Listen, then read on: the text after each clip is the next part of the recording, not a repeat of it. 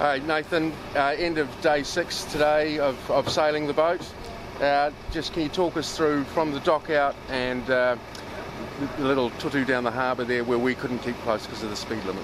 Yeah, it was southwester today, so lighter, puffier, sort of 6 to 12 knots, and it's probably really tricky conditions for these boats because 6 knots you're fully underpowered, not foiling, and the next minute you got 12 knots and the thing's ripping, and so it's definitely easier to sail these boats in stable conditions, and that's why we sort of ventured out of the harbour and tried to get off Takapuna, and it was just like a building southwest. It was flat water, but puffy and tricky. It certainly looked very stable. We're still in the autopilot mode. Are we having any input on that while we're sailing the boat? No, so the boat's still 100% one design configuration, and I think today will probably mark the day that we'd say it's commissioned and signed off, and then we can hopefully start to move into some custom parts on the boat. It's been really cool to have the other teams down here at the moment, looking over the boat and watching the sailing today, and chatting to Slingers who was here the other day and Hendo from Ineos. I think they're pretty impressed with the package and pretty impressed that everyone's going to get one of these boats as it's working right now, and there's been lots of little software upgrades and improvements on the autopilot, and it's all trending in the right direction now, and I think we're pretty comfortable to say that it's in good shape. It's ready to go. Nice. Now we saw just one jib today, number 2, and that was enough in the light stuff to get you foiling, or would you have gone up a size if you were? We didn't really want to waste too much time today switching around the jibs. It was meant to build, so we went with the 2. But sort of the further we sailed offshore, the lighter it got. So it was definitely somewhere between the 2. I think once you're up and rumbling, 8, 9 and above, the 2 is sweet, but sub 10 knots, you probably put the bigger sail up there and just get a little bit more wick.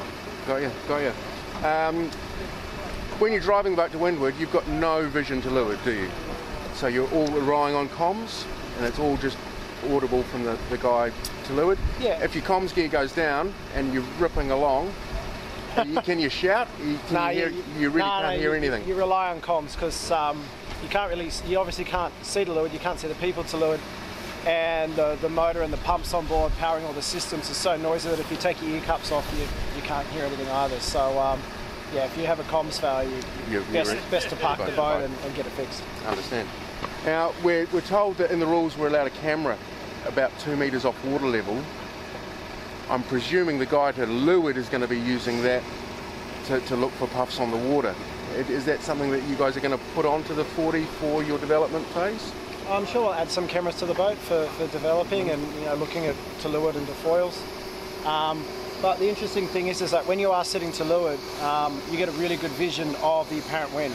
So the slot between the jib and the mast. So like downwind, you've got really good vision of the pressure, what you're sailing into when you're to leeward and what you're going to jibe into, and the same upwind. So like the guys to leeward actually probably have almost a better picture of what's going on than the guys to windward because they see much more of the apparent wind. And so when you're going through a manoeuvre, obviously changing roles, going from driving it to being the big picture person on board, there's a bit of a handover kind of timing. For sure, there's a lot of handovers. Like the guys driving are sharing the driving and communication on the wind and the traffic.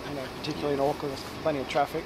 And then all the autopilot functions are all sitting on the dashboard there. So, sometimes you're adjusting the trim of the boat, sometimes you're adjusting the sink, sometimes you're adjusting the cant, and you do a handover kind of every tack. And that's what we've been trying to sort out over the last few weeks is who does what, when and where, because, it'd be nice that we could sort of give a bit of a basic playbook to the teams, but especially for the youth and the Women's America's Cup, we want to kind of give them, hey, if you're going to sail the boat, we would recommend doing it this way.